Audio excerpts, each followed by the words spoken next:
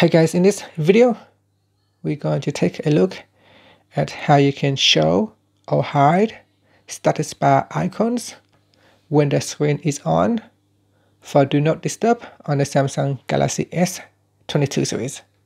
First, tap on the home button to go back to the home screen. And from the home screen, swipe down at the top and tap on the settings icon.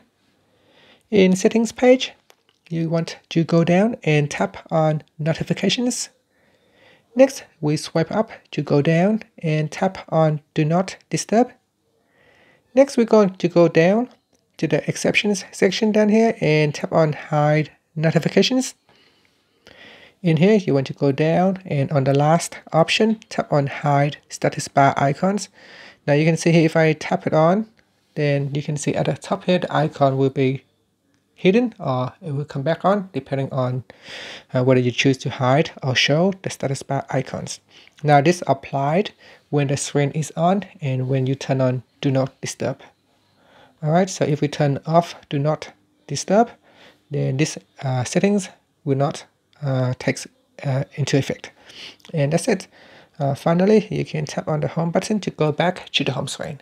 Thank you for watching this video. Please subscribe to my channel for more videos.